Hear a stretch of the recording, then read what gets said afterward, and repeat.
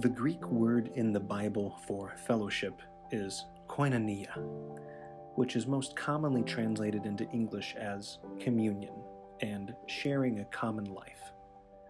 This gives us a different understanding of fellowship than the dictionary definition of a friendly association, especially with people who share one's interest.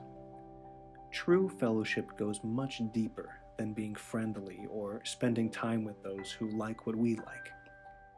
It is a relationship, not an activity. It denotes participation or sharing rather than simply an association with others.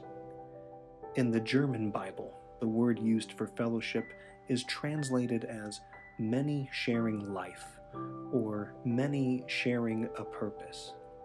Here we find the true intention of the word. Fellowship means sharing life and sharing purpose. For Christians, fellowship means sharing in the life of Christ. He alone gives us a shared purpose and a shared goal. This month we will explore what it means to have fellowship with Christ in His sacraments, in love for others,